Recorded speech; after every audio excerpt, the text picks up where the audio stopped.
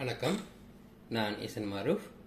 இன்றைக்கி நம்ம பார்க்க போகிற தலைப்பு அடிப்படை கணக்கியல், அதாவது அக்கௌண்டிங் பேசிக்ஸ். நம்ம அக்கௌண்டிங் நிறைய இதோடைய நல்ல தரமான காணொலிகள் நமக்கு இணையத்தில் இருக்குது, யூடியூப்பில் இருக்குது. இப்போ நான் போடுறதுடைய குறிக்கோள் என்னென்னா, அரபு நாடுகளில், வளைகுடா நாடுகளில் வேலை செய்ய விரும்புகிறவங்களுக்கு தேவையான அக்கௌண்டிங் அடிப்படைகள், அக்கௌண்டிங் பேசிக்ஸ். அதாவது நமக்கு இந்தியாவில் இருக்கக்கூடிய அக்கௌண்ட்ஸை விட கொஞ்சம் மாறுபட்டதாக இருக்கும் வளைகுடா நாடுகளில் இருக்கிறது. பெரும்பான்மையாக இங்கே ஃபாலோ பண்ணுறது அமெரிக்கன் மெத்தட்ஸ், அமெரிக்கன் பேசிக்ஸ் தான். ஸோ அந்த மாறுபாட்டை தான் நம்ம இதில் பார்க்க போகிறோம். நான் வெறும் மாறுபாட்டை சொல்லித்தர போகிறதில்ல, அடிப்படையாக அக்கௌண்ட்ஸில் இருக்கிற ஒவ்வொரு விஷயத்தையும் ஸ்டெப் பை ஸ்டெப் எக்ஸ்பிளைன் பண்ண போகிறேன். அப்போ நம்ம காணொலிக்கு தொடங்குவோம்.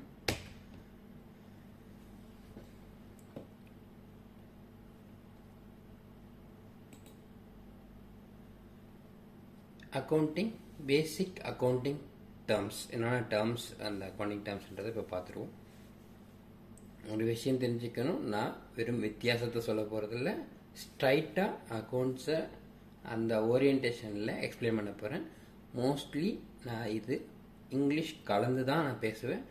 ஏன்னா வெறும் தமிழை வச்சுட்டு நம்ம இங்கே அக்கௌண்ட்ஸ் பார்க்க முடியாது. இங்கே இருந்து நம்ம இங்கிலீஷில் இல்லை அரபிக்கில் தான் நம்ம அக்கௌண்ட்ஸ் சப்மிட் பண்ண வேண்டியிருக்கும். எல்லாருக்கூடையும் கம்யூனிகேஷன் பண்ணுறதும் பெரும்பான்மையாக இங்கிலீஷில் தான் பண்ண வேண்டியிருக்கும். So it is more important, every one should understand English.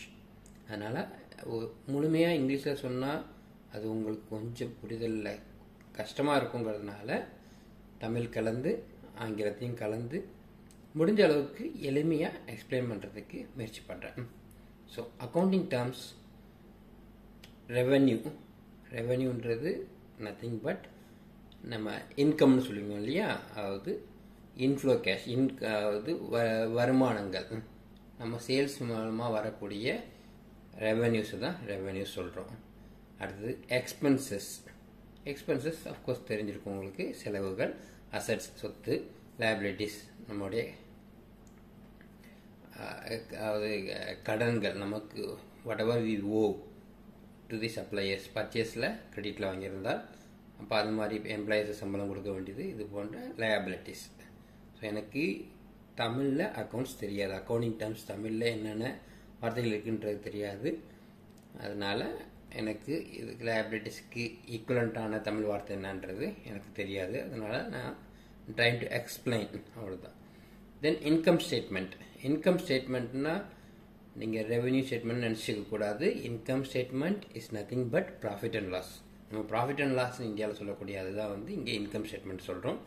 Of course balance sheet அங்கே இங்கேயும் பேலன்ஸ் ஷீட் தான். பேலன்ஸ் ஷீட்டுக்கு இன்னொரு நேம் கூட இருக்குது, ஸ்டேட்மெண்ட் ஆஃப் ஃபினான்ஷியல் பொசிஷன்னு சொல்லுவோம். அடுத்தது cash flow statement of cash flow. இதோட கீ டேர்ம்ஸ் நம்ம சொல்லிட்டோம்.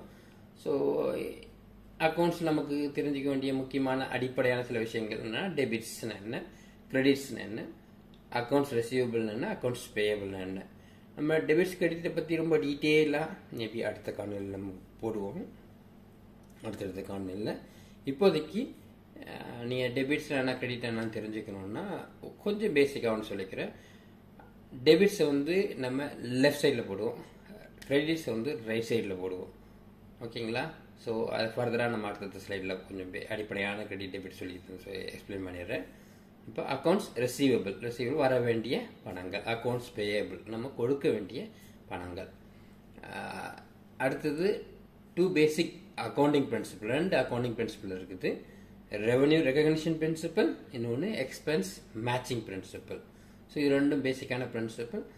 இதையெல்லாம் தாண்டி அக்கௌண்ட்ஸில் நம்ம இன்னொரு 2 விஷயம் சொல்லிட்டு புரிஞ்சுக்கணும். ஒன்று கேஷ் அக்கௌண்டிங், இன்னொன்று அக்ரூவல் அக்கௌண்டிங். இதை நம்ம அடுத்தது பார்த்துருவோம்.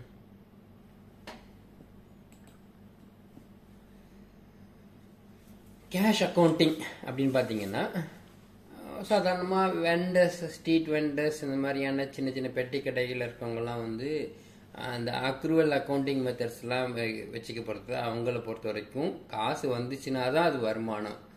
கடனில் கொடுத்தது தர்மமாக தான் கணக்கில் எடுத்துகிட்டு போவாங்க, அது வரும்போது வந்ததுன்னு சொல்லிட்டு.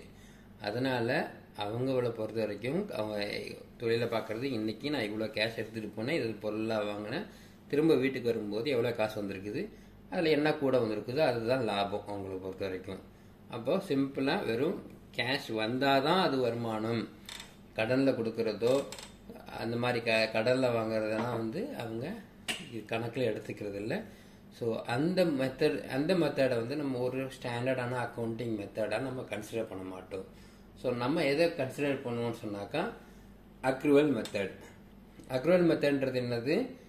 ஸோ ஒரு பொருளை நம்ம விற்றுட்டோன்னா, அப்போது உதாரணத்துக்கு இப்போது ஒரு வாழைத்தார் இருக்குது, அதை வந்து ஒருத்தவங்கள்ட்ட நம்ம கொடுத்துட்டோம், விற்றுட்டோம். ஆனால் அவர் காசு தரல, அவர் நாளைக்கு தரேன்றாரு, இல்லை அடுத்த மாதம் தரேன்னு சொல்கிறாரு. நம்ம கொடுத்துட்டனால இது விற்பனை ஆயிடுச்சு. அப்போது ஒரு 200 ரூபாய்க்கு நம்ம வாழைத்தார் விற்றுருக்கோம் அப்படின்னு சொன்னாக்கா அது 200 ரூபாய் நம்ம வரவாக வச்சுக்கிறணும். சரியா? அது வந்து வருமானமாக வச்சுக்கிறணும். அதை வந்து அவர் எப்போ அடுத்த மாதம் காசு தராருன்றதுனா அடுத்த மாதம் தான் இது வருமானம் இல்லை, அடுத்த மாதம் அது வருமானமே கிடையாது. இந்த வருமானம் வர வேண்டிய பணம் வந்துச்சு, அது இன்ஃப்ளோ கேஷ் மட்டும்தான், அது வந்து ரெவென்யூ கிடையாது. ரெவென்யூ இப்போ வித்தப்பே நடந்துடுச்சு. ஸோ அதுதான் வந்து அக்ரூவல் மெத்தட். ஸோ இன்னொரு விஷயம் நம்ம எடுத்துக்கும். இப்போ டெலிவரி சர்வீஸ் இருக்குது. இப்போ நம்ம வந்து பெஸ்ட் எக்ஸாம்பிள் நம்ம கண்டினியூஸாக போகிறதுக்கு நம்ம இந்த டெலிவரி சர்வீஸ் பிஸ்னஸை எடுத்துக்குவோம் எக்ஸாம்பிளாக. இப்போது அஃப்கோர்ஸ் இன்றைக்கி நீங்கள் பார்த்துருக்கலாம், எல்லாமே ஆன்லைனில் தான் பர்ச்சேஸ் பண்ணிகிட்டு இருக்காங்க. அதனால் நம்ம வந்து ஒரு டெலிவரி பிஸ்னஸோட ஸ்டார்ட் பண்ணுறோன்னு வச்சுக்கோங்க. அப்போ ஆன்லைன் ஆர்டர்ஸ் எல்லாம் வந்து இப்போது ஆர்டர் பண்ணும்போது அந்த ஷாப்லேருந்து பிக்கப் பண்ணி நம்ம அவங்கவுங்க வீடுகளில் போய் டெலிவரி பண்ணுவோம். ஸோ அஃப்கோர்ஸ் அந்த காசை வந்து நம்ம யார் கொடுப்பாங்க?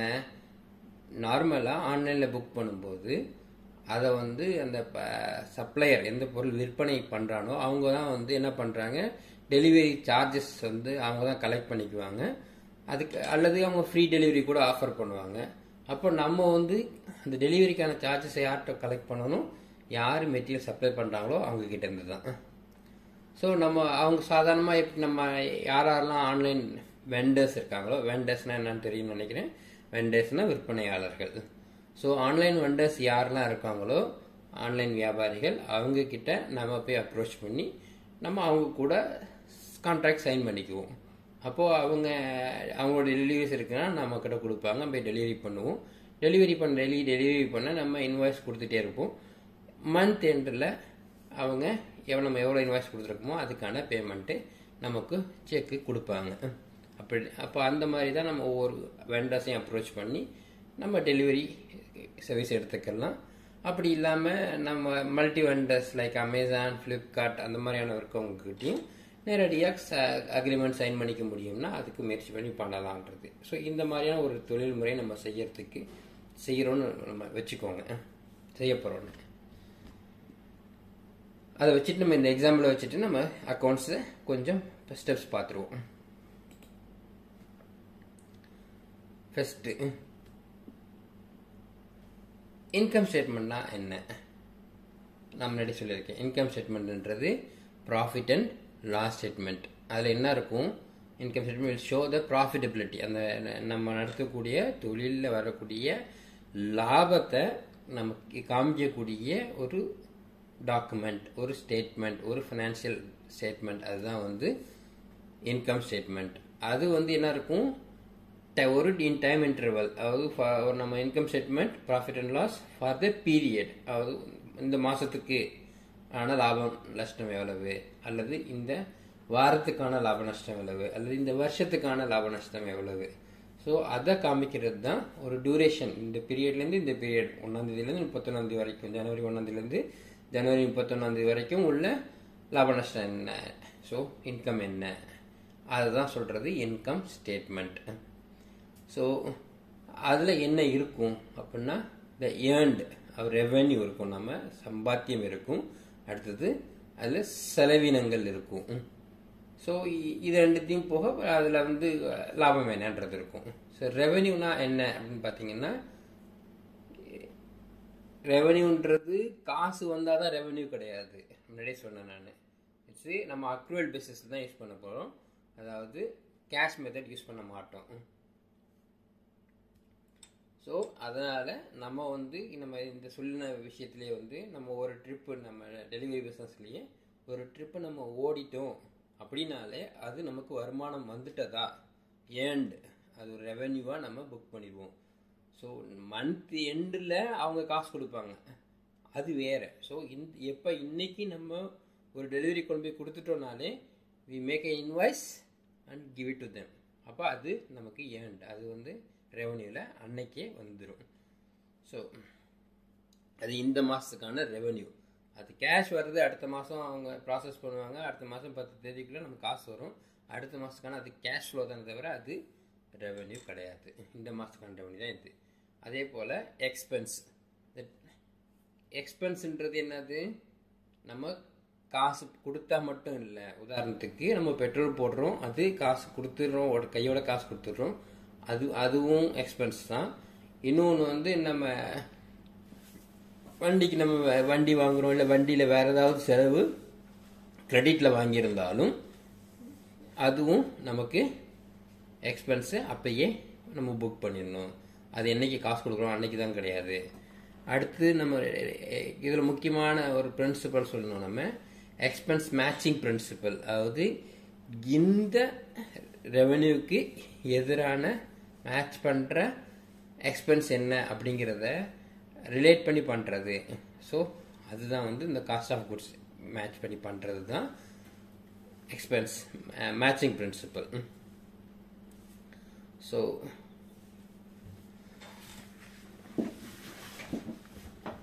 உங்களுக்கு இது புரிஞ்சிருக்குன்னு நினைக்கிறேன். ஸோ இதுதான் எக்ஸ்பென்ஸ் நம்ம புக் பண்ணிடுறோம். அடுத்தது பேலன்ஸ் ஷீட். பேலன்ஸ் ஷீட்னா என்னது சொன்னீங்க, statement of financial position. Profit and loss வந்து இந்த டியூரேஷனில் எவ்வளோ லாபம் நஷ்டம் கிடைச்சிச்சுன்றதை பற்றி சொல்கிறோம். அதுதான் வந்து இன்கம் ஸ்டேட்மெண்ட் சொல்கிறோம். பேலன்ஸ் ஷீட்ன்றது இந்த தேதியில் நம்மளுடைய ஃபினான்ஷியல் பொசிஷன் என்னவா இருக்குது, நம்ம கம்பெனியோடைய ஃபினான்ஷியல் பொசிஷன் என்னவா இருக்குதுன்றதை சொல்கிறது தான் balance sheet R statement of financial position. அந்த ஃபினான்ஷியல் பொசிஷன்றது நம்ம எதெல்லாம் சொல்லுவோம்னா, கம்பெனியோட அசட்டு, கம்பெனியோட liability and stack holder equity. இது மூணுத்தையும் தான் மெயின் பேராமீட்டராக சொல்லுவோம். ஸோ நம்ம அக்கௌண்டிங் உங்களுக்கு அக்கௌண்டிங் ஈக்குவேஷன் தெரியும்னு நினைக்கிறேன். Balance ஷீட்டோட equation that is asset equal to liabilities plus equity. So asset பார்த்தோம்னா உங்களுக்கு நான் சொல்லியிருக்கேன், அசட்ன்றது என்னது, சொத்து. So what ever we own, நம்மக்கிட்ட என்ன இருக்குதோ அதெல்லாம் அசட்டு. ஸோ அதில் வந்து நம்ம 2 கிளாஸிஃபிகேஷன் சொல்லுவோம், current asset and fixed asset. அதை வந்து நான் கரண்ட் அசட்னு கூட சொல்லுவோம். கரண்ட் அசட்ன்றது வித்தின் எ இயர் அது கேஷாக கன்வெர்டபிளாக என்னென்னலாம் இருக்குதோ அதெல்லாம் கரண்ட் அசட். அதாவது கேஷு, அக்கௌண்ட்ஸ் ரெசியூபிள், அதுபோல் கேஷ் ஈக்குவலண்ட்டாக இருக்கக்கூடிய என்ன ஒரு பொருளாக இருந்தாலும், நம்மக்கிட்ட இன்வென்ட்ரி ஏதாவது இருந்ததுனாலும், நம்ம முன்கூட்டி ஏதாவது செலவினங்களை செலவு பண்ணியிருந்தாலும் இதெல்லாம் வந்து கரண்ட் அசட்டில் நம்ம கொண்டு வந்துடுவோம். ஃபிக்ஸட் அசட்ன்றது அது லாங் டேர்ம் அசட். உங்களுக்கு தெரியும், நான் கரண்ட் அசட் இல்லை ஃபிக்ஸட் அசட்ன்றது லாங் டேர்ம் அசட். அதாவது ப்ராப்பர்ட்டி, பிளான்ட், எக்யூப்மெண்ட் அந்த மாதிரியான அழியா சொத்துக்கள் அல்லது ஃபினான்ஷியல் ப்ராப்பர்ட்டிஸ்.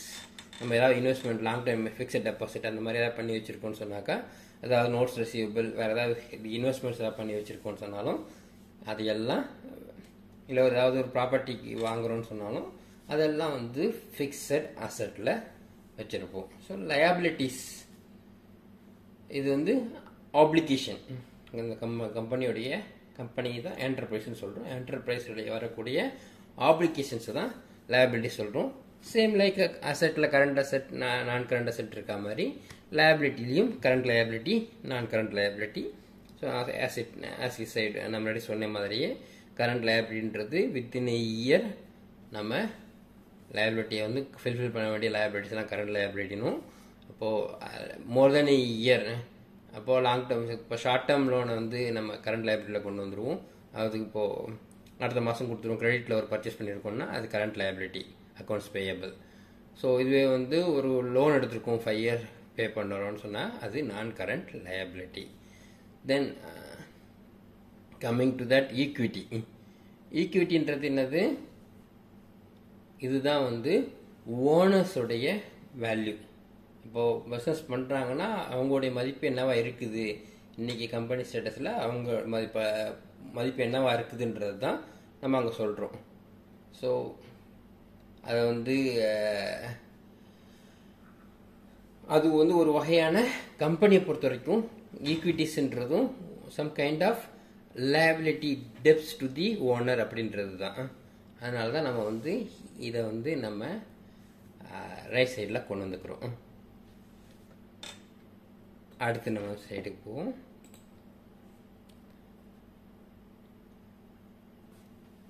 இப்போ நம்ம பேலன்ஸ் ஷீட்ஸில் இருக்கக்கூடிய அசட்ஸ் என்னலான்றதை கொஞ்சம் டீட்டெயிலாக பார்த்துருவோம். என்னென்னலாம் அசட்ஸ்? ஒன்று ப்ரீபெய்ட்ஸ், அதாவது நம்ம எக்ஸ்பென்சஸ் சிலது பே பண்ணுவோம், ஆனால் அது வந்து அதோடைய டைம் பீரியட் முடிஞ்சிச்சுன்னு சொன்னாக்கா அது வந்து எக்ஸ்பென்ஸாக போயிடும். ஆனால் உதாரணத்துக்கு நம்ம நம்ம வச்சுட்டு நம்ம எக்ஸாம்பிள் எடுத்துக்கிட்டோம் இல்லைங்களா, அப்போ நம்ம டெலிவரி பிஸ்னஸ் பண்ணுறோம், நம்ம ஒரு வண்டி வாங்கியிருக்கோம்னு சொன்னால் அந்த வண்டிக்கு ஒரு இன்சூரன்ஸ் எடுப்போம். ஸோ வண்டி வாங்குறது வண்டி டோட்டலாக அது அசட் அது, ஆனால் அந்த ஃபிக்ஸட் அசட்டில் வந்துடும். இப்போ வண்டிக்கு நம்ம இன்சூரன்ஸ் கட்டுறோம். இன்சூரன்ஸ் எவ்வளோ கட்டுறோம்? ஒரு 1 yearக்கு பே பண்ணுறோம். ஸோ இந்த மாதத்துக்கான ஒரு பேலன்ஸ் ஷீட் எடுக்கிறோம், இந்த மாதத்தில் டேட் எடுக்கிறோன்னு சொன்னாக்கா நம்ம இப்போ தான் பே பண்ணியிருக்கோம். அப்போ இது 1 year நெக்ஸ்ட் வரக்கூடிய 11 monthsக்கு சேர்த்து தான் பண்ணியிருக்கோம்.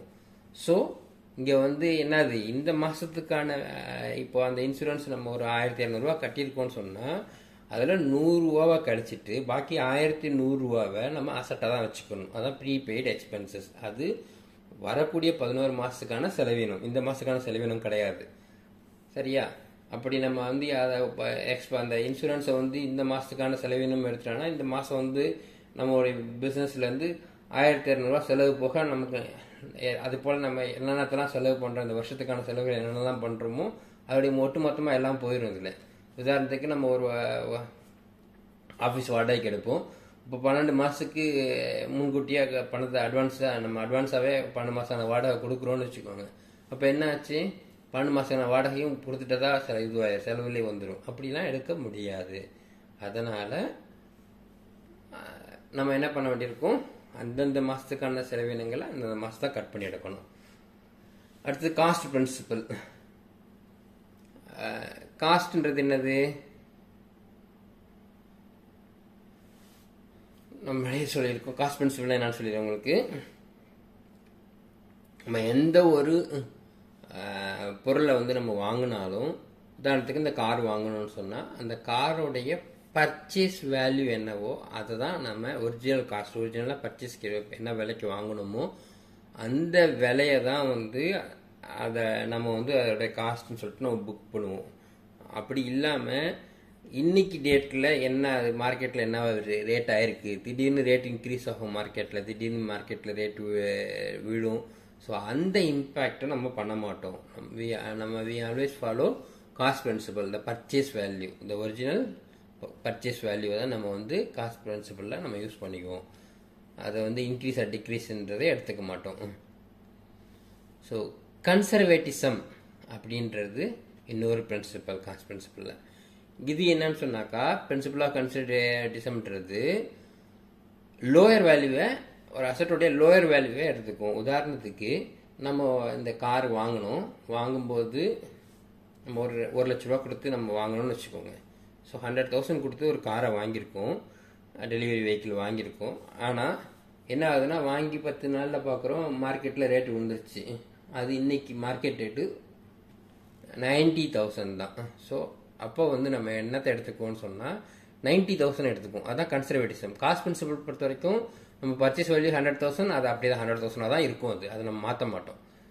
கன்சர்வேட்டிசம் பிரின்சிபலில் இன்னைக்கு மார்க்கெட் ரேட் எது, நம்ம பர்ச்சேஸ் ப்ரைஸ் எது, இதில் எது லோவோ, இப்போ மார்க்கெட் ப்ரைஸ் அதை தான் எடுத்துக்கும். உதாரணத்துக்கு இந்த மார்க்கெட் ப்ரைஸ் இன்னைக்கு வந்து ஒரு 10,000 கூட்டிடுச்சு. இப்போ 1 லட்ச ரூபாய்க்கு வாங்கணும், 100,000க்கு வாங்கினது இன்னைக்கு ரேட்டு 110,000 அப்படின்னு சொன்னால் அப்போ நம்ம என்ன எடுத்துக்குவோம், 100,000 எடுத்துக்குவோம். ஆனால் இன்னைக்கு ரேட் 90,000 இருந்ததுன்னா நம்ம எடுத்துக்கிற வேல்யூ 90,000 எடுத்துக்குவோம். So what ever is lower அதை எடுத்துக்கிறது தான் conservatism, the principal of conservatism.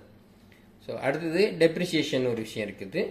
So டெப்ரிசியேஷன்றது is a allocation of the cost of the asset. ஒரு அசட்டோடைய காஸ்ட் வந்து அலோகேட் பண்ணுறது, அலோகேட் பண்ணி அதுக்கு வந்து டெப்ரிசியேஷன் எக்ஸ்பென்ஸ் தனியாக அலாட் பண்ணுறது. உதாரணத்துக்கு நம்ம வாங்கின கார் இருக்குது, டெலிவரி வெஹிக்கிள் இருக்குது. ஸோ அந்த டெலிவரி வெஹிக்கிளோட நம்ம வந்து 100,000 வாங்கியிருக்கோம். அதோட லைஃப் டைம் எவ்வளவு அப்படின்னா ஓகே, அது இதோட லைஃப் டைம் 5 வருஷம். 5 வருஷம்னா என்ன பண்ணுவோம், ஸோ இதோடைய டெப்ரிசியேஷன் பர்சன்டேஜ் 20%. ஸோ 5 வருஷத்தில் 100% இது 0 வேல்யூ ஆயிரும். ஸோ என்ன பண்ணுவோம், அப்போ ஒரு வருஷம் முடிஞ்சிச்சுன்னு சொன்னாக்கா அந்த வெஹிக்கிளோட வேல்யூ வந்து 80,000 ஆக்கிடுவோம். ஸோ 20,000 என்ன பண்ணுவோம், இதில் கொண்டு போய் வச்சுருவோம், செலவில் கொண்டு போய் வச்சுருவோம். 20,000 இந்த வருஷத்துடைய செலவாக புக் பண்ணுவோம், டெப்ரிசியேஷன் எக்ஸ்பென்ஸ்னு புக் பண்ணுவோம். பாக்கி 80,000 எதுவாக அசட்டில் வந்து வச்சுருப்போம். ஸோ ஒவ்வொரு வருஷமும் 20,000 குறைஞ்சிக்கிட்டே வரும். இது வரும்போது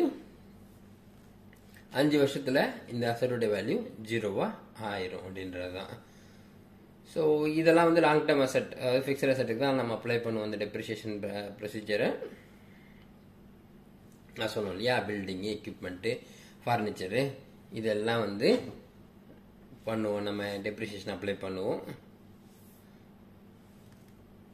ஸோ நம்ம வந்து காஸ்ட், இன்னைக்கு காஸ்ட் நான் சொன்னோம் இல்லையா, காஸ்ட் மைனஸ் எக்ஸ்பென்ஸ் தான் வந்து கரண்ட் புக் வேல்யூ, அந்த அசட்டுடைய கரண்ட் புக் வேல்யூவாக இருக்கும். அடுத்தது பேலன்ஸ் ஷீட்டுடைய லயபிலிட்டிஸ் அண்ட் ஈக்விட்டி என்னன்றதை பார்த்துருவோம்.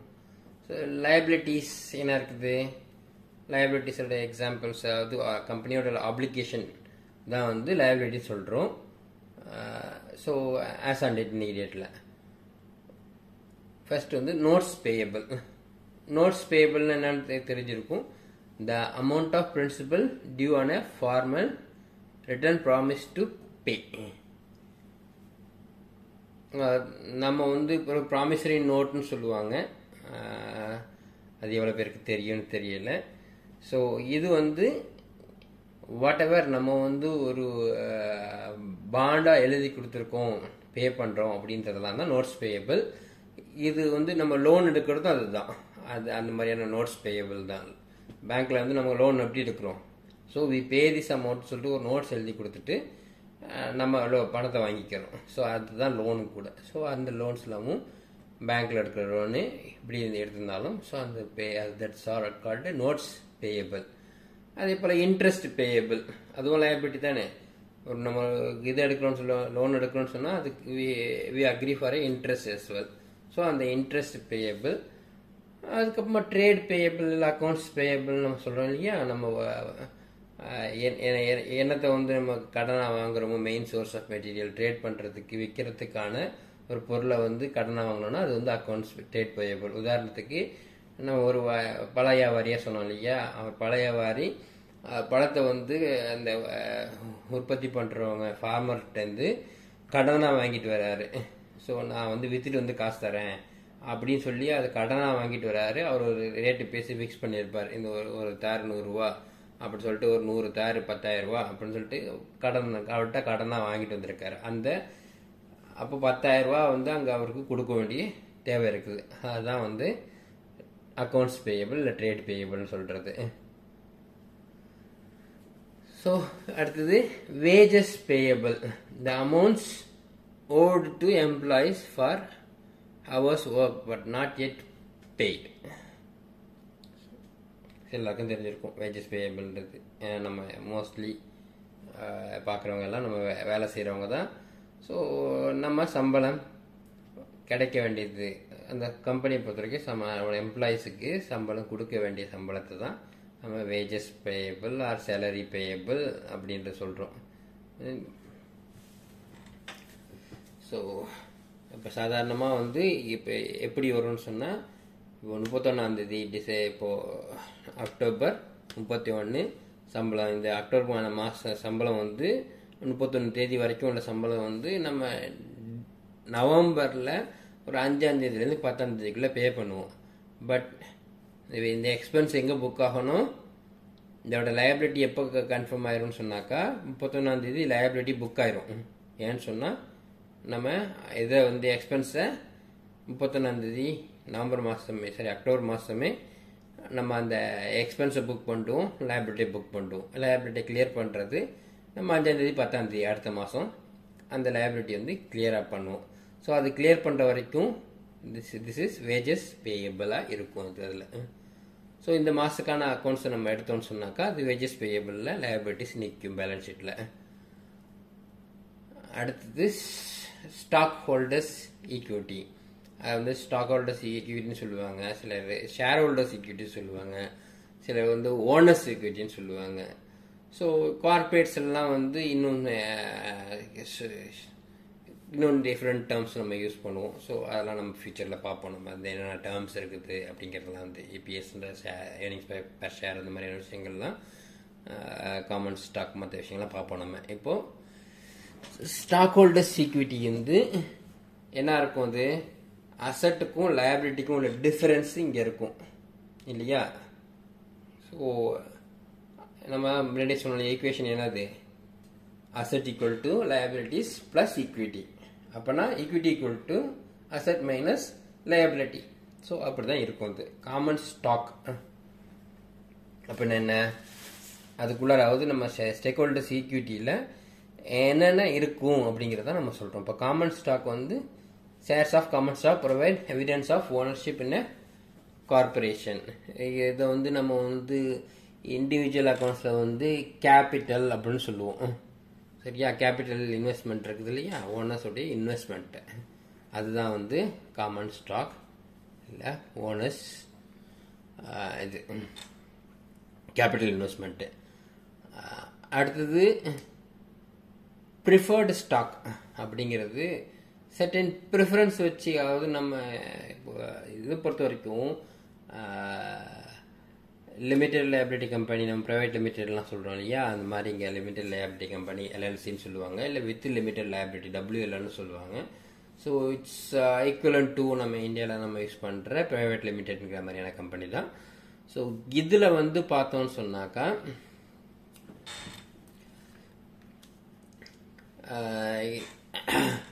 இப்போ இந்த லிமிடெட் கம்பெனியில் இருக்கக்கூடிய ஷேர், நம்ம ஷேர் வேல்யூனா இருக்கும். ஸோ இத்தனை ஷேர் நம்ம வச்சு கேபிட்டல் இன்வெஸ்ட்மெண்ட் பண்ணுறோம். அதில் வந்து நம்ம தேர்ட் பார்ட்டிலேருந்து ஷேர் நம்ம வாங்கிக்கலாம். ப்ரைவேட் லிமிடெட்ன்றது பப்ளிக் லிமிடெட்டில் நம்ம பப்ளிக்லேருந்து ஷேர் எடுத்துக்கலாம், இன்வைட் பண்ணிக்கலாம் இல்லையா. அதே போல் இங்கே எல்லாத்தையும் ப்ரைவேட்டாக நம்ம ஷேர் ஹோல்டர்ஸ், நம்ம ப்ரைவேட் ஷேர் ஹோல்டர்ஸும் இருக்கலாம். ஸோ அந்த ஷேர் வந்து காமன் ஸ்டாக் ஷேர் தனியாக இருக்குது, ப்ரிஃபர்ட் ஸ்டாக் தனியாக இருக்குது. ப்ரிஃபர்ட் ஸ்டாக்ன்றது நம்ம ஒரு சர்டன் ப்ரிஃபரன்ஸ் கொடுத்துருப்போம். சாதாரணமாக நம்ம ஒரு கம்பெனியை வைண்ட் அப் பண்ணுறோன்னு வச்சுக்கோங்களேன். வைண்ட் அப் பண்ணும்போது ஃபஸ்ட்டு நம்ம வந்து கொடுக்க வேண்டியது வந்து பேயபிள், யாருக்கெல்லாம் வந்து அக்கௌண்ட்ஸ் பேயபிள் இருக்குதோ அந்த பேயபிள்ஸ்லாம் வந்து ஃபஸ்ட்டு லைபிலிட்டிஸ் எல்லாத்தையும் கிளியர் பண்ணணும். கிளியர் பண்ணி பாக்கி காசு இருந்தால் அப்புறமா தான் அது ஷேர் ஹோல்டர் செக்யூரிட்டிக்கு வரும், அவங்களுக்கு டிஸ்பர்ஸ் பண்ணுறதுக்கு. அங்கே வரும்போது அங்கே வந்து என்ன பண்ணுவோம்னு சொன்னாக்கா, நம்ம இது இருக்கும், ப்ரிஃபர்டு ஸ்டாக்குக்கு ஃபஸ்ட்டு ப்ரிஃபரன்ஸ் கொடுத்து அவங்களுக்கு செட்டில் பண்ணணும். அவங்களுக்கு கொடுத்தது போக பாக்கி இருந்தால் தான் என்ன இருக்கும், காமன் ஸ்டாக் ஹோல்டர்ஸ்க்கு பே பண்ணுவோம். அதனால தான் அது ப்ரிஃபர்ட் ஸ்டாக். ஸோ அவங்களுக்கு வந்து அப்படி நம்ம வந்து ப்ரிஃபரன்ஸ் அங்கே கொடுக்கறதுனால ஆஸ் அ காம்பன்சேஷனாக நம்ம என்ன பண்ணியிருப்போம்னு சொன்னால், கம்பெனியோடைய ப்ராஃபிட் அண்ட் லாஸில் ஒரு ஃபிக்ஸ்ட் பண்ணிக்காமல் அவங்களுக்கு வந்து ஒரு ஃபிக்ஸட் பர்சன்டேஜ், அவங்களுக்கு வந்து ஒரு இன்ட்ரெஸ்ட் மாதிரி ஒரு ஃபிக்ஸடு பர்சன்டேஜ் வச்சு அவரோட பெனிஃபிட்டாக, இவங்க இன்வெஸ்ட்மெண்ட் பெனிஃபிட்டாக நம்ம கொடுத்துருவோம். ஸோ அதனால் அல்லது இவங்க ஃப்ளக்சுவேட்டிங் பெனிஃபிட்டும் கொடுப்பாங்க. ஸோ இட் டிபெண்ட்ஸ், அந்த ப்ரிஃபர்ட் ஸ்டாக் அவங்க சேல் பண்ணும்போது எப்படி அக்ரிமெண்ட் போடுறாங்கன்றதை பேஸ் பண்ணி அந்த ப்ரிஃபர்ட் ஸ்டாக் இருக்கும். But preferred stock always means it will be disbursed when the company winded up. Company wind up பண்ணும்போது காமன் ஸ்டாக் ஷேர் ஹோல்டர்ஸுக்கு ஷேர்ஸ் பிரித்து கொடுக்கறதுக்கு முன்னாடி ப்ரிஃபர்ட் ஸ்டாக்கு கொடுத்துருவாங்க. So that's why it's called preferred stock. அடுத்தது பார்த்தீங்கன்னா retained earnings. Retained ஏர்னிங்ஸ்ன்றது என்னன்னா நம்ம business start பண்ணதுலேருந்து இன்னி வரைக்கும் நம்ம வந்து கம்பெனியில் இருக்கக்கூடிய இன்கம் அதாவது நம்ம சம்பாதிச்ச லாபங்கள். ஸோ ஒவ்வொரு இயரும் வரக்கூடிய லாபத்தை நம்ம என்ன பண்ணுவோம், எதர் வி டிஸ்பர்ஸ் என்ன பண்ணுவோம், நம்ம share ஹோல்டர்ஸ்க்கு preferred stock holders common stock holders அவங்களுக்கு வந்து பிரித்து கொடுப்போம். அல்லது ஒரு பர்சன்டேஜ் பிரித்து கொடுத்துட்டு பெனிஃபிட்டாக பாக்கியை வந்து இன்வெஸ்ட்மெண்ட்டுக்கு எடுத்து வச்சுக்குவோம். அப்படி எதுவும் இன்வெஸ்ட்மெண்ட் எக்ஸ்பென்சஸுக்கு வச்சுக்காம நம்ம ப்ராஃபிட் அண்ட் லாஸ் அப்படியே வச்சுக்கிட்டு இருக்கோம். இன்னும் டிஸ்பர்ஸ் பண்ணாத அக்குமுலேட்டட் ப்ராஃபிட் அண்ட் லாஸ் தான் வந்து ரீடைன்டு ஏர்னிங்ஸ். ஸோ அதுக்குள்ளார சப் எலிமெண்ட்ஸ்லாம் இருக்குது. ஸோ அதான் நம்ம அதை டீட்டெயிலாக பின்னாடி பார்ப்போம். அடுத்து ட்ரெஷரி ஸ்டாக். ட்ரெஷரி ஸ்டாக்ன்றது என்னன்னா நம்ம வந்து காமன் ஸ்டாக்கை வந்து பப்ளிக்கில் கொடுத்துருக்கல ஒருத்தர் வந்து ஒரு உதாரணத்துக்கு ஒரு 4 பேர் ஷேர் ஹோல்டர்ஸ் இருக்காங்க. அதில் ஒருத்தர் வந்து ஹீஸ் கோயிங் அவுட் அல்லது அவர் வந்து வேணாம் சொல்றேன்னா அந்த ஸ்டாக்கை வந்து அந்த ஷேரை வந்து கம்பெனியே பர்ச்சேஸ் பண்ணிக்கிறது. எதர் அங்கே வந்து இன்னொரு ஷேர் ஹோல்டர்ஸ் வந்து அந்த இன்வெஸ்ட்மெண்ட்டை போட்டு அந்த இன்வெஸ்ட்மெண்ட்டை வந்து அவருக்கு கொடுத்துட்டு அந்த ஷேரை இவர் எடுத்துக்கலாம். அல்லது கம்பெனி கிட்ட இன்கம் இருக்குது, ரெவன்யூ கேஷ் ஃப்ளோ நல்லா இருக்குது, ப்ராஃபிட் இருக்குது. ஸோ அந்த ப்ராஃபிட்டை கொடுத்து ட்ரெஷரி வந்து அது கம்பெனியே வந்து அந்த பர்ச்சேஸை ரிட்டர்ன் பர்ச்சேஸ் பண்ணிக்கிச்சுன்னா அந்த ஸ்டாக்கை லிஸ்ட் பண்ற இதுதான் வந்து ட்ரெஷரி ஸ்டாக். ஹோப் இதெல்லாம் உங்களுக்கு புரிஞ்சிருக்குன்னு நம்புறேன். நம்ம அடுத்த ஸ்லைடுக்கு போவோம். அடுத்தது ஸ்டேட்மெண்ட் ஆஃப் கேஷ் ஃப்ளோ.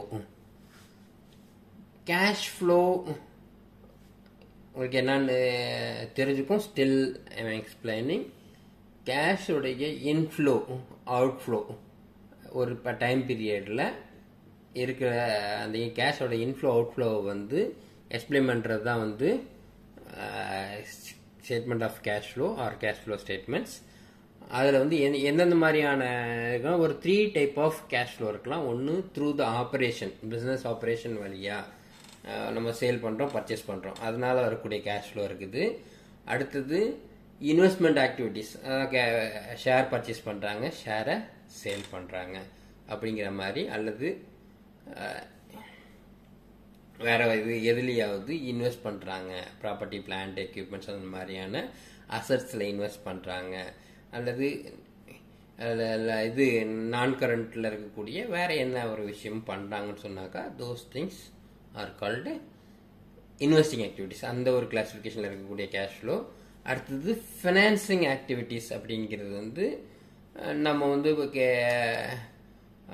என்ன சொன்னோம் இல்லையா, கார்பரேஷன் பாண்ட்ஸு, கேபிட்டல் ஸ்டாக் இதெல்லாம் வந்து பர்ச்சேஸ் பண்ணுறது, இல்லாட்டி இது டிவிடெண்ட்ஸ் பே பண்ணுறது, அல்லது நம்ம long term loan இருக்குல்லையே, short term R long term loan பேங்க்லேருந்து லோன் எடுக்கிறது. ஸோ இதெல்லாம் வந்து ஃபினான்சிங் ஆக்டிவிட்டீஸ். இந்த ஆக்டிவிட்டீஸ்லாம் வரக்கூடிய கேஷ் ஃப்ளோ. ஸோ இதுதான் 3 டைப் ஆஃப் கேஷ் ஃப்ளோ நம்ம கேஷ் ஃப்ளோ ஸ்டேட்மெண்ட்டில் இருக்கும். நெக்ஸ்ட் ஸோ ஸ்டேட்மெண்ட்ஸ் பார்த்துட்டோம். தென் நம்ம வந்து என்ன பார்க்க போகிறோம்னா டபுள் என்ட்ரி சிஸ்டம்னா என்னன்னு தெரிஞ்சுக்கும். ஸோ அஃப்கோர்ஸ் இதுவும் எல்லா ஆஸ் யூஷுவல் நம்ம எல்லாரும் ஃபாலோ பண்ணக்கூடிய சிஸ்டம் தான். ஸோ ஒரு 500 இயர்ஸாக இதுதான் அக்கௌண்ட்ஸில் ஸ்டாண்டர்டாக போயிட்டு இருக்குது. Still we are following the same procedures without any difference. So அது டிஃப்ரென்ஸ் வரதுக்கு வேலை இல்லை. It's basic standards. ஸோ அது என்னது, ஒரு என்ட்ரி இருக்குதுன்னு சொன்னாக்கா இட் ஆல்வேஸ் ஒரு டெபிட் என்ட்ரி இருக்குதுன்னா ஒரு ஈக்குவலண்ட்டாக ஒரு கிரெடிட் என்ட்ரி. மினிமம் எந்த ஒரு என்ட்ரிலையும் ஒரு 2 என்ட்ரி இருக்கும், 2 சைட்லேயும் என்ட்ரி இருக்கும். Debit side என்ட்ரியும் credit side entry 2 side என்ட்ரியும் இருக்கும். அந்த debit side entry credit side என்ட்ரியும் ஈக்குவலண்ட்டாக இருக்கும். ஸோ எந்த ஒரு ஜேர்னல் என்ட்ரியும் மினிமம் 2 என்ட்ரி இருக்கும். ஸோ மோர் தென் 1 என்ட்ரி இருக்கலாம். ஏன்னா இப்போ டெபிட் சைடில் ஒரு என்ட்ரி, கிரெடிட் சைடில் ரெண்டு என்ட்ரி இருக்கலாம். But basically the total of debit side entry should be equal to the total of the credit side entry. இதுதான் வந்து டபுள் என்ட்ரி உடைய பேசிக் ஸ்டாண்டர்ட். ஸோ நம்ம வந்து அடுத்து நம்ம சொல்ல போகிறோம்னு சொன்னாக்கா சார்ட் ஆஃப் அக்கௌண்ட்ஸு. ஸோ நம்ம சொன்னோம் இல்லையா, இதை டபுள் என்ட்ரியில் வந்து இந்த ஒரு லெஜர் டெபிட் சைடில் ஒரு லெஜரில் போட போகிறோம், இல்லை கிரெடிட் சைடில் ஒரு லெஜர் போட போகிறோம். லெஜர்னா என்ன அப்படின்றது தான். So லெஜர்னா what is ledger? இது லிஸ்ட் ஆஃப் லெஜர்ஸ். அதுதான் வந்து சார்ட். இந்த லிஸ்ட் ஆஃப் லெஜர்ஸ் தான் வந்து சார்ட் ஆஃப் அக்கௌண்ட்ஸ். லெஜர்ஸ் வந்து அக்கௌண்ட்ஸ் இல்லை அக்கௌண்ட்ஸ்ன்றது தான் ledger. So it's interchangeable terms. நம்ம அக்கௌண்ட்ஸ் எங்கெல்லாம் சொல்கிறோமோ you can call it as ledgers. நம்ம மோஸ்ட்லி வந்து இந்தியாவில் ஐ திங்க் இல்லை every one use the term ledger. So இங்கே வந்து மோஸ்ட்லி நம்ம வந்து லெஜர்ன்ற டேர்ம் ரொம்ப ரேராக தான் யூஸ் பண்ணுவாங்க, but still it's in usage also.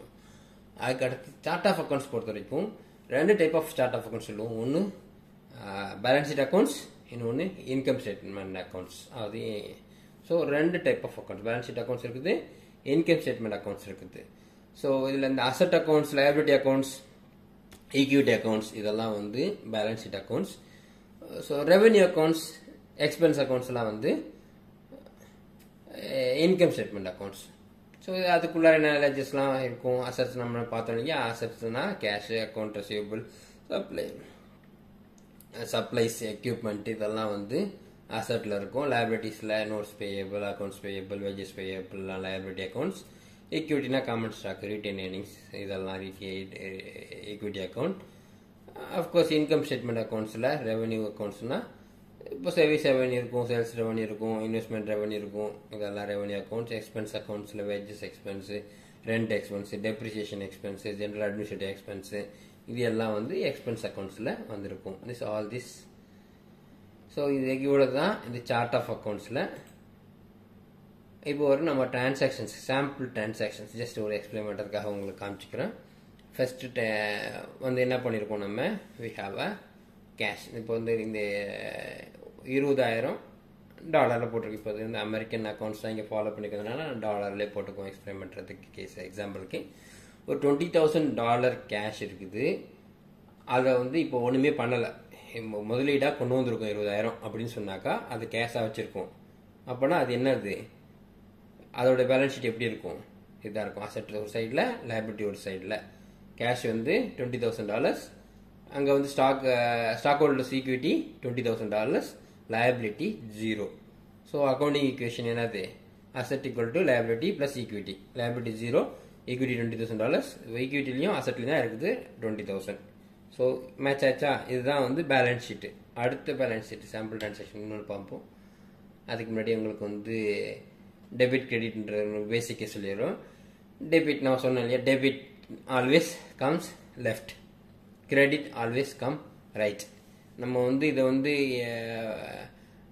டெபிட்னா plus, கிரெடிட்னா minus, டெபிட்னா வரவு, கிரெடிட்னா செலவு அப்படின்லாம் நம்ம வச்சுக்கிட்டோம்னா அது கன்ஃபியூஷனாக தான் இருக்கும். பிகாஸ் நீங்கள் இந்தியன் அக்கௌண்ட்ஸ்லேயும் பார்த்துருப்போம், எல்லாத்துலேயும் அது பேசிக் நார்ம்ஸ் இஸ் நார்ம்ஸ். எந்த அக்கௌண்ட்ஸ் போனாலும் எங்கே டெஃபினேஷன் போனீங்கனாலும் டெபிட்டுக்கான டெஃபினேஷன் சேம் தான், கிரெடிட்டுக்கான டெஃபினேஷன் சேம் தான். ஆனால் நீங்கள் வந்து அங்கே பேசிக்காக இங்கே இந்த ப்ரொசீஜரை போயிட்டு பார்க்கும்போது ஃபஸ்ட்டு வந்து ப்ளஸ்ஸு மைனஸ்ன்னு சொல்லுவாங்க. அது எதில் ப்ளஸ் எதில் மைனஸ்ன்றது இருக்குது. ஸோ ஃபஸ்ட்டு அந்த கன்ஃபியூஷன்லாம் இல்லாமல் பேசிக்காக இப்போதைக்கு நீங்கள் என்ன வச்சுக்கோங்கன்னு சொன்னால், டெபிட்னா லெஃப்டில் வர்றது, கிரெடிட்னா ரைட்டில் வர்றது. ஓகேங்களா? ஸோ இப்போ நம்ம என்ன பண்ணுறோன்னு சொன்னாக்கா, பேலன்ஸ் ஷீட் வச்சுருக்கோம். பேலன்ஸ் ஷீட்டோடைய அக்கௌண்டிங் ஈக்குவேஷன் என்னது, assets equal to liabilities and stack holders equity. So asset வந்து லெஃப்ட் சைடில் இருக்குது, லயபிலிட்டிஸ் எங்கே இருக்குது, right side. Liabilities and stack holders equity right சைடில் இருக்குது. ஸோ அசட்டில் ஏதாவது இன்க்ரீஸ் ஆச்சுன்னு சொன்னால் நம்ம டெபிட் பண்ணுவோம். லயபிலிட்டிஸ்லேயோ ஈக்விட்டிலேயோ வந்து ஏதாவது இன்க்ரீஸ் ஆச்சுன்னா நம்ம கிரெடிட் பண்ணுவோம். இப்படி பிரித்து வச்சுக்கிட்டிங்கன்னா very simple, very straight forward. அவ்வளோதான். நீங்கள் வந்து இந்த ப்ளஸ் மைனஸ் வரவு செலவுலாம் தூக்கி போட்டு அசட் நம்ம இந்த ஈக்குவேஷன் நம்ம வச்சுருக்கோம் இல்லையா, asset equal to liabilities plus equity.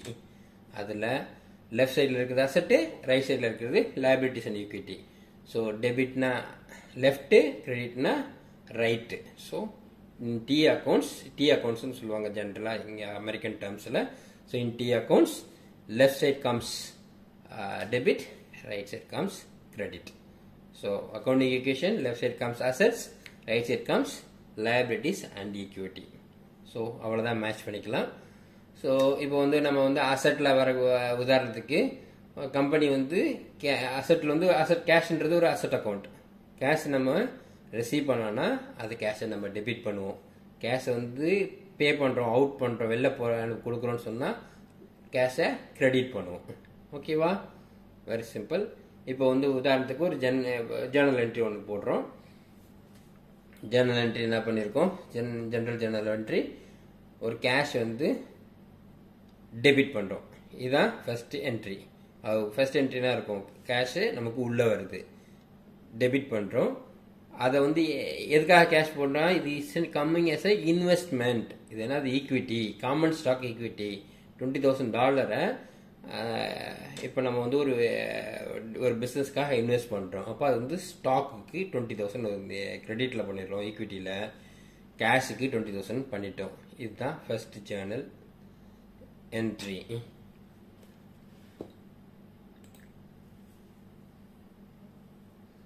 அடுத்து நம்ம இன்னொரு ஜேர்னல் என்ட்ரி போடுறோம். என்ன பண்ணுறோம்? அந்த ஃபர்ஸ்ட் ஜேர்னல் என்ட்ரிக்கான இதுதான் நம்ம வந்து ஃபர்ஸ்ட்லேயே நீங்கள் பேலன்ஸ் ஷீட் பார்த்துட்டோம். ஸோ அடுத்து ஒரு ஜேர்னல் என்ட்ரி போடுறோம். என்ன போடுறோம்னா ஒரு வெஹிக்கிள் வாங்குறோம். ஒரு $14,000 நம்ம ஒரு வெஹிக்கிள் வாங்குறோம். கேஷ் கொடுத்து வாங்குறோம் அந்த வெஹிக்கிளை. ஸோ இங்கே என்ன வருது? வெஹிக்கிள் வாங்குறோம். அப்போ வெஹிக்கிளுக்கு ஒரு அக்கௌண்ட்ஸ் கிரியேட் பண்ணுறோம். ஸோ வெஹிக்கிள்ன்றது எதுக்கு கீழே வரும்? Vehicle is a fixed asset. அந்த ஃபிக்ஸட் அசெட் எங்கே இருக்குது? எங்கே வருது அது? So fixed அசெட்ன்றது it's part of asset தான். ஸோ அசட்டோடைய வேல்யூ இன்க்ரீஸ் ஆகுது. ஒரு வெஹிக்கிளை வாங்குறோன்ற போது ஒரு வெஹிக்கிள் நமக்கு கூட சேருது. அந்த 14,000 வந்து வெஹிக்கிளில் டெபிட் பண்ணுறோம், அசட்டு ஆட் ஆகுது. அடுத்தது கேஷ்.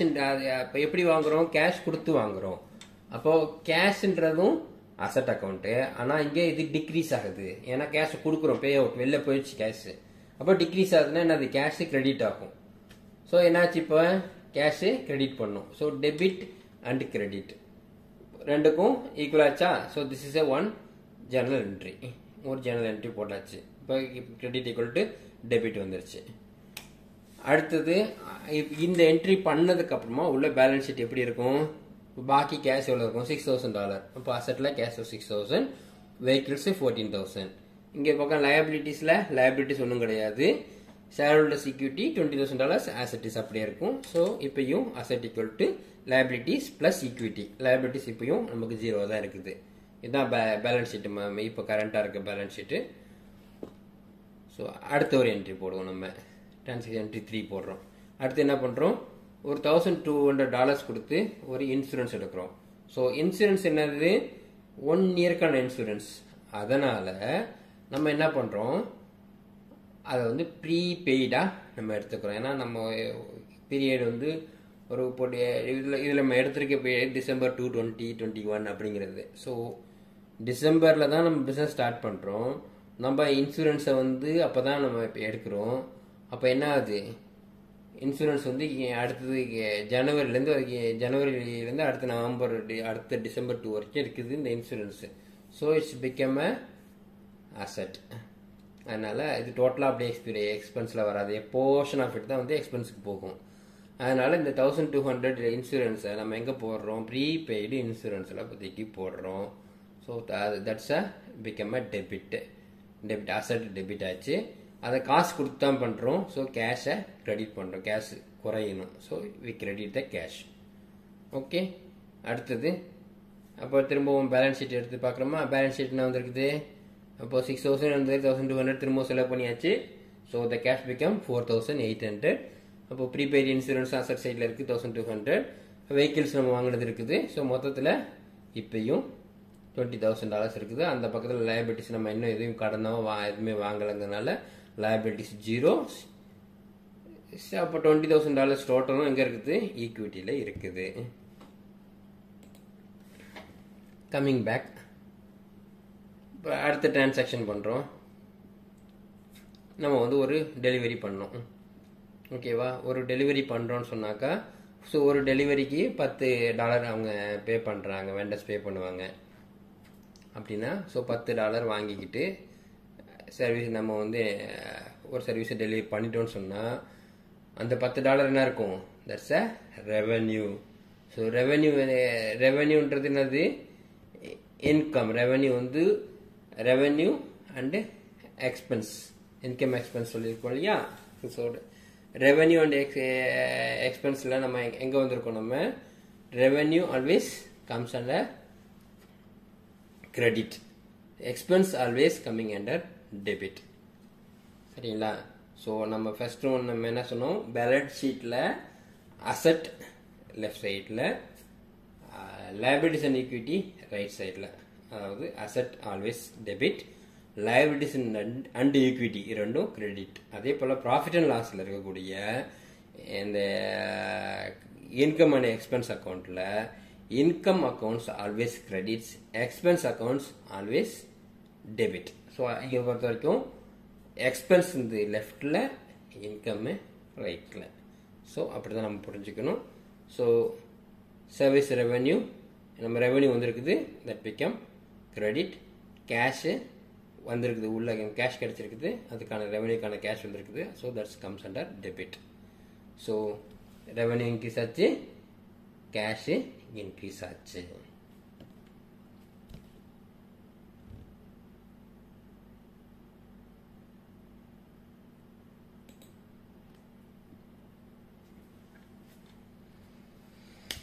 நம்ம இன்னொரு ப்ரொசீஜர் சொன்னோம். So we are following accrual method. So ஒரு ரெவென்யூன்றது நடந்துச்சுன்னு சொன்னால், whether we received a cash R not, we should book a revenue. First நம்ம போட்ட ஒரு ரெவென்யூ $10, நமக்கு ஒரு ரெவென்யூ கிடைச்சிச்சு, கேஷும் பே பண்ணிட்டாங்க. So we debit the cash, we credit the revenue. So அடுத்தது பார்த்தோன்னு சொன்னால், இன்னும் அடுத்து நமக்கு ஒரு சர்டன் டெலிவரிஸ் வருது, நம்ம பண்ணிட்டோம், அதை வந்து அவங்க காசு கொடுக்கல, அவங்க வந்து ஒரு நெக்ஸ்ட் மந்த் பே பண்ணுறாங்க அப்படின்னு சொன்னாக்கா நம்ம எப்படி புக் பண்ணுறோம்? ஸோ அக்கௌண்ட்ஸ் ரெசியூவபிளில் டெபிட்டை பண்ணிவிட்டு சர்வீஸ் ரெவென்யூவில் கிரெடிட் பண்ணுறோம். ஏன்னா this earning should be booked immediately. ஓகேவா? அட் த பாயிண்ட், அந்த எப்போ நமக்கு வந்து அந்த சர்வீஸ் நம்ம லேர்ன் பண்ணுறோமோ அப்பயே ஒரு இன்வாய்ஸ் ரைஸ் பண்ணி அதை வந்து புக் பண்ணிடணும். So that's called accrual method. So அடுத்த டிரான்சாக்ஷனுக்கு வருவோமா? நம்ம சொன்னோம் இல்லையா, expenses are always debited. Almost டெபிட்டட்னு ஏன் சொல்கிறோம்னு சொன்னால், எக்ஸ்பென்ஸை ரிவர்ஸ் பண்ணாக்கா then we have to credit. So ஆனால் வந்து எக்ஸ்பென்ஸை வந்து நம்ம ரிவர்ஸ் பண்ண மாட்டோம், அது ஏதாவது அட்ஜஸ்ட்மெண்ட் என்ட்ரிஸ்க்காக வேண்டி எக்ஸப்ஷனலாக பண்ணாதான் உண்டு. அதனால தான் always debited are almost debited.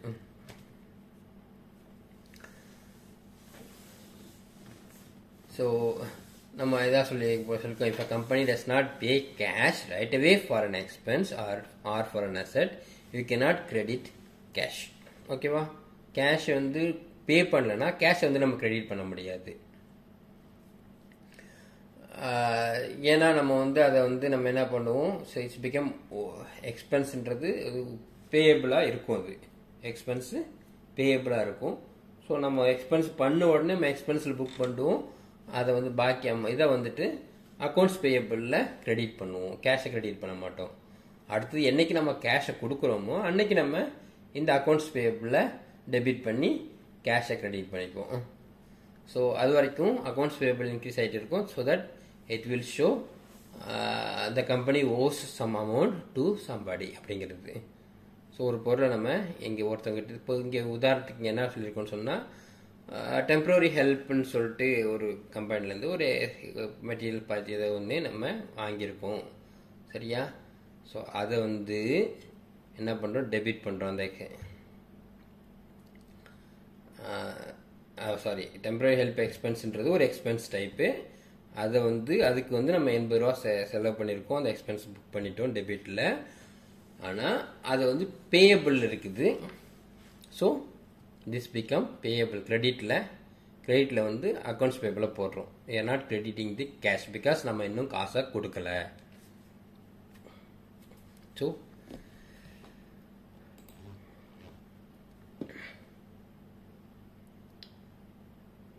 இப்போ நம்ம இங்கேருந்து நம்ம இப்போ கரண்ட்டாக இந்த நம்ம இது வரைக்கும் பண்ண என்ட்ரிஸை வச்சு ஒரு இன்கம் ஸ்டேட்மெண்ட்டும் பேலன்ஸ் ஷீட்டும் இங்கே பண்ணியிருக்கோம். சர்வீஸ் ரெவென்யூ நம்ம 260 வந்திருக்குது. ஸோ 250 + 10 இல்லையா, 250 கிரெடிட்டில் ரெவென்யூ வந்திருக்குது. $10 நமக்கு வந்து கேஷில் ரெவென்யூ வந்துச்சு. டோட்டலி $260 டோட்டல் சர்வீஸ் ரெவென்யூ வந்திருக்குது. ஸோ எக்ஸ்பென்ஸ் நமக்கு எவ்வளோ வந்திருக்குது, எக்ஸ்பென்ஸ் வந்து $80 நம்ம எக்ஸ்பென்ஸ் பண்ணியிருக்கோம்.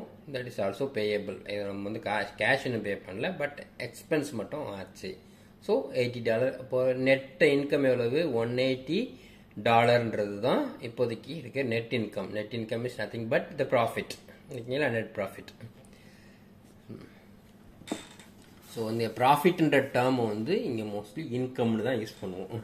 அதனால் ஸோ டோன்ட் கன்ஃபியூஸ் ஆயிக்காதீங்க நீங்கள். So இன்கம்னா interchangeable terms for profit. Okay, so நீங்கள் நம்ம சாதாரண இன்கம்னு நீங்கள் சொல்லக்கூடிய அதை வந்து இங்கே நம்ம சொல்கிறது ரெவென்யூ. ஓகேவா. Then coming to the balance sheet. இப்போது இங்கே asset side, liability side. So asset சைடில் கேஷ் இப்போ எவ்வளோ இருக்குது, $4810 இருக்குது. அக்கௌண்ட்ஸ் ரெசிவபிள் எவ்வளவு, $250 நம்ம ரெசிவபிள் இருக்குது. இன்சூரன்ஸ், ப்ரீபெய்டு இன்சூரன்ஸு 1200 இருக்குது. வெஹிக்கிள்ஸு 14,000. ஸோ டோட்டல் 20,250 அசட் சைடில் இருக்குது. 20,260 அசட் சைடில் இருக்குது. ஸோ லைபிலிட்டி சைடில் என்ன இருக்குது, லைபிலிட்டியில் அக்கௌண்ட்ஸ் பேயபிள் $80. ஓகேவா. ஸோ $80 அக்கௌண்ட்ஸ் பேயபிள் இருக்குது. இதில் வந்து என்ன இருக்குது, ஈக்விட்டி வந்து காமன் ஸ்டாக்கில் 20,000 இருக்குது. ரீட்டைன் ஏர்னிங்ஸ் தான் என்னது, நெட் இன்கம். இப்போ இன்னி வரைக்கும் இருக்கக்கூடிய ப்ராஃபிட் வந்து retain earnings 180. So total equity வந்து 20,180. So 20,180 plus liability 80. So total 20,260 liabilities and equity. Asset 20,260. நம்ம சொன்ன ஃபார்முலா கரெக்டாக இருக்குதா, balance sheet formula. assets equal to liabilities and equity.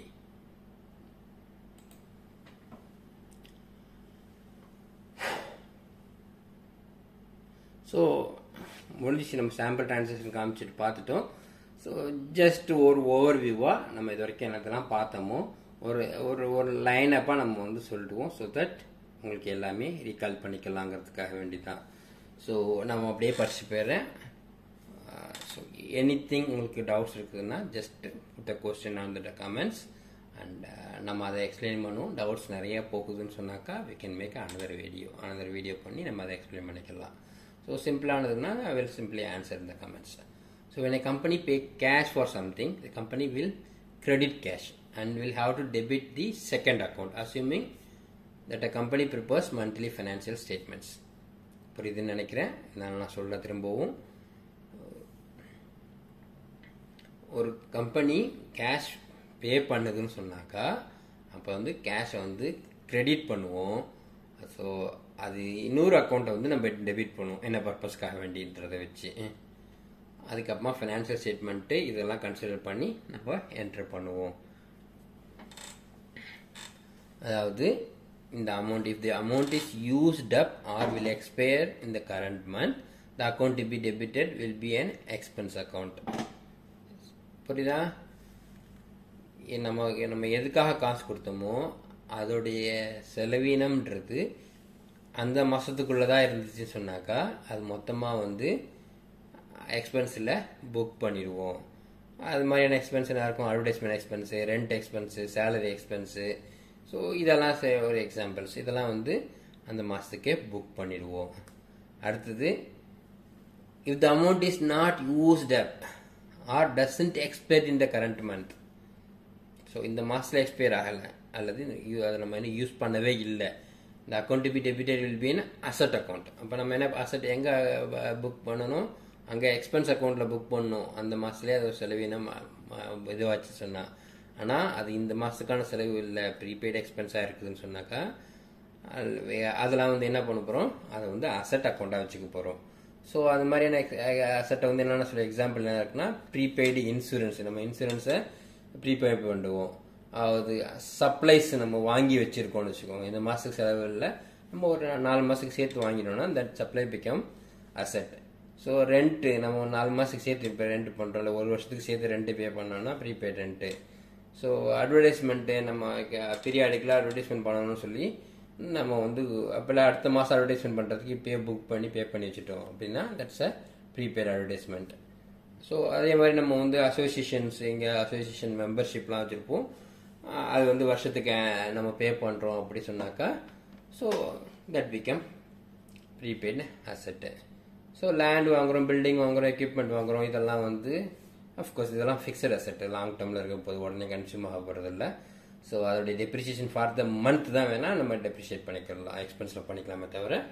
So basically it's all going to be asset. அடுத்தது, if the amount reduces company's obligation, என்ன பண்ணுறோம், அதாவது இப்போ cash out பண்ணுறோன்ற ஒரு விஷயத்த தான் சொன்னோம், ஆப்போசிட்டில் என்ன என்ட்ரிஸ் பண்ண போகிறோன்றது தான் ஒன்று ஒன்றா சொல்லிட்டு வரும். ஃபர்ஸ்ட் டைம் வந்து அது இதுவாக இருந்துச்சுன்னு சொன்னாக்கா, அப்பயே செலவாக போகிறதுன்னு சொன்னாக்கா அது எக்ஸ்பென்ஸில் பண்ண போகுது, அல்லது அது ஒரு இன்வெஸ்ட்மெண்ட்டாக போக போகுதுன்னு சொன்னாக்கா அது வந்து அசட்டில் வரப்போகுது, அல்லது அது வந்து நம்ம கொடுக்க வேண்டிய பணத்தை லயபிலிட்டியை கிளியர் பண்ணுறதுக்காக கொடுக்குறோம். நம்ம போன மாதம் எதுக்கோ ஏதோ வாங்கியிருக்கோம், அது வர வேண்டிய அவங்களுக்கு கொடுக்க வேண்டிய காசை நம்ம பே பண்ணுறோம், அதுக்காக தான் இந்த கேஷ் அவுட் போகுதுன்னு சொன்னாக்கா அங்கே நம்ம வந்து டெபிட் பண்ண வேண்டிய அக்கௌண்ட் வந்து லயபிலிட்டி அக்கௌண்ட். அந்த மாதிரி லயபிலிட்டி அக்கௌண்ட்ஸ் என்னென்னலாம் இருக்கும், accounts payable, notes payable, wages payable, interest payable, அது மாதிரி. ஸோ பேயபிள் அக்கௌண்ட் எதையாவது பே பண்ணலாம். ஸோ இதெல்லாம் வந்து ஒரு பே அவுட் சுச்சுவேஷனுடைய எக்ஸாம்பிள்ஸ். ஸோ எப்போ வந்து when a company receives cash, மேலே வந்து டைட்டிலில் தப்பாக எழுதிருக்குது, so will correct it. when a company receives cash, the company will debit cash and will have to credit another account. So என்னது, company cash receive பண்ணிச்சுன்னு சொன்னாக்கா கேஷை வந்து debit பண்ணுவோம், இன்னொரு அக்கௌண்ட்டை credit பண்ணுவோம். ஸோ அது என்ன அக்கௌண்ட்டுன்றது சுச்சுவேஷன் பேஸ் பண்ணி மாறும். ஸோ என்னென்ன சுச்சுவேஷன்ஸ்ன்றதை நம்ம கீழே சொல்லுவோம். If the amount received from cash sale, நம்ம ஒரு சேல்ஸ் பண்ணி இல்லை ஒரு சர்வீஸ் பண்ணி கொடுத்து அதுக்கான கேஷாக நம்ம ரிசீவ் பண்ணியிருக்கோம் அப்படின்னு சொன்னாக்கா என்ன பண்ணுவோம், அங்கே கிரெடிட் பண்ண வேண்டிய அக்கௌண்ட்டு ரெவென்யூ அக்கௌண்ட்டு. அது வந்து சர்வீஸ் ரெவென்யூ இருக்கலாம், இல்லை ஃபீஸ் ஆர் ஃபீஸ் எண்டு சொல்லிட்டு ஏதோ ஒரு லெஜர் நம்ம வச்சுருக்கோம், அதில் நம்ம இந்த அக்கௌண்ட்டில் we will credit it. அடுத்தது, அந்த காசு வந்து ஒரு அட்வான்ஸ் பேமெண்ட்டாக வாங்கியிருக்கோம் ஒரு சர்வீஸ் பே பண்ணுறதுக்காக அப்படின்னு சொன்னாக்கா அப்போ வந்து அது அட்வான்ஸ் கேஷ். அது வந்து ஸோ நம்ம அது வந்து நம்ம இன்னும் சர்வீஸ் இன்னும் கொடுக்கல அவங்களுக்கு, அதனால் அது வந்து this not a revenue, this a அன்எர்ன்டு revenue. So advance கேஷை வந்து நம்ம பண்ணுறது என்னது, அன்எர்ன்டு ரெவென்யூன்னு சொல்லுவோம். அதில் தான் வந்து நம்ம கிரெடிட் பண்ணிக்கணும். அந்த கேஷ் வந்து when it is paid from customer for a sale or service delivered earlier and has already been recorded as revenue and credited as accounts receivable. அதாவது நம்ம போன மாதமோ அதுக்கு முன்னாடியே ஏற்கனவே வந்து நம்ம சர்வீஸ் பண்ணிட்டோம் அப்படின்னு சொன்னால் அதுக்கான காசு இப்போ ரிசீவ் பண்ணுறோம். நம்ம அந்த ஏர்னிங்கை வந்து நம்ம ஆல்ரெடி புக் பண்ணியிருப்போம். எப்படி புக் பண்ணியிருப்போம், சர்வீஸ் வந்து நம்ம பண்ணதுக்கு வந்து ரெவென்யூவில் ஒரு அமௌண்ட், உதாரணத்துக்கு நம்ம போன இதில் பண்ணியிருந்தோம் இல்லையா, ஒரு $250 என்ன பண்ணியிருக்கோம், சர்வீஸ் பண்ணியிருக்கோம், ஆனால் கேஷ் வரல. அந்த காசு தான் இப்போ வருதுன்னு சொன்னாக்கா நம்ம என்ன பண்ணணும்னு சொன்னால் அக்கௌண்ட்ஸ் ரெசீவபிளை கிரெடிட் பண்ணணும். ஸோ ஏன்னா முன்னாடி அக்கௌண்ட்ஸ் ரெசீவபிள் தான் அங்கே டெபிட் பண்ணியிருப்போம். ஸோ இப்போ அக்கௌண்ட்ஸ் ரெசீவபிளில் கிரெடிட் பண்ணிட்டீங்கன்னா தட் வில் ரெடியூஸ். அப்போது இதுதான் வந்து அடுத்தது வந்து வேறு சுச்சுவேஷன் பார்த்தீங்கன்னா ஒரு ப்ராமிசரி நோட் நம்ம ஒரு இது ஒரு சைன் பண்ணி அதுக்காக தான் இந்த காசு கொடுத்துருக்காங்கன்னு சொன்னாக்கா இது வந்து என்ன ஆகும் நோட்ஸ் பேயபிளில் போயிடும். ஓகேவா, நம்ம ப்ராமிசரி நோட் போட்டு அந்த காசு வாங்குகிறோம் நம்மளுடைய தேவைகளுக்காக கேஷ் ஃப்ளோக்காக வேண்டிய சொன்னால் தட் பிகம் நோட்ஸ் பேயபிளில் கிரெடிட் பண்ணணும். ஸோ வேறு என்ன சுச்சுவேஷனில் அந்த கேஷ் வரும்? இட் கேன் பி ஓனர் வந்து இன்வெஸ்ட் பண்ணுறதுக்காக வேண்டி ஒருத்த கேஷ் உள்ளே வருது, கேஷை டெபிட் பண்ணியிருக்கோன்னு சொன்னால் இங்கே வந்து நம்ம அந்த கேபிட்டல் இன்வெஸ்ட்மெண்ட்டில் அதை கிரெடிட் பண்ணணும். அதான் ஃபஸ்ட்டு இன்வெஸ்ட்மெண்ட் வந்துச்சு இல்லையா, அதை என்ன பண்ணணும், நம்ம கேஷை டெபிட் பண்ணி காமன் ஸ்டாக்கை கிரெடிட் பண்ணணும். So that is the situation. So இதெல்லாம் different situation. The cash receives, we receives company cash when a company receives cash. Title confuse ஆகாதீங்க, title is a mistake. இது வந்து receive cash.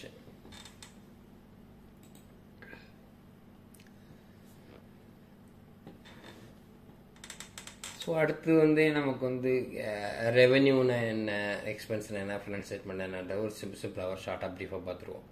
So revenues R recorded as service revenue or sales revenue when the service or sale has been performed, not when the cash is received. முன்னாடி எப்போதும் சொல்லிகிட்டே இருக்கிறது தான், இது accrual method, this not a cash method.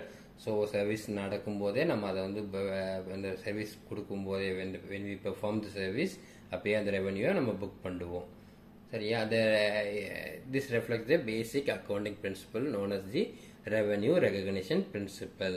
So revenue recognise பண்ணுற இந்த principles accrual மெத்தடில் இந்த இப்படி ரெவன்யூ ரெகக்னைஸ் பண்ணுறதுக்கு பேர் தான் ரெவன்யூ ரெகக்னிஷன் பிரின்சிபல். இன்னொரு பிரின்சிபல் என்ன பார்த்தோம், மேட்சிங் பிரின்சிபல்ஸ். மேட்சிங் பிரின்சிபல்னா என்னது, expenses R matched with the revenue R with the period of time shown in the heading of the income statement. So இந்த டியூரேஷனில் தான் இந்த எக்ஸ்பென்ஸ் நடந்துச்சுன்னு சொல்லிட்டு அதை மேட்ச் பண்ணி புக் பண்ணுற இதுக்கு பேர் எக்ஸ்பென்ஸை புக் பண்ணால் அதுதான் வந்து என்னது matching principal. So as usual எப்போ அது நம்ம கேஷ் கொடுத்தோம் அப்படிங்கிறத தாண்டி ஸோ எப்போ நம்ம அந்த சர்வீஸை யூட்டிலைஸ் பண்ணிக்கிட்டோமோ அப்போ அந்த பீரியட் தான் நம்ம புக் பண்ணணும் அப்படின்றது. ஸோ இது சேம் பாயிண்ட். அடுத்தது ஃபினான்ஷியல் ஸ்டேட்மெண்ட்ஸ். ஏன்னா அது ஃபினான்ஷியல் ரிஃப்ளெக்ட்ஸ் தி accounting principal known as cost principal. So அதில் வந்து காஸ்ட் பிரின்சிபல் நம்ம அலோவ் பண்ணுவோம். இன்னொரு காஸ்ட் பிரின்சிபலுக்கு இன்னொரு நம்ம அல்டர்னேட்டிவ் பிரின்சிபல்ஸ் வந்து நம்ம யூஸ் பண்ண மாட்டோம். ஸோ நம்ம யூஸ் பண்ணுறது cost principal. That means cost நம்ம ஒரிஜினல் பர்ச்சேஸ் வேல்யூவை தான் நம்ம யூஸ் பண்ணுவோம்.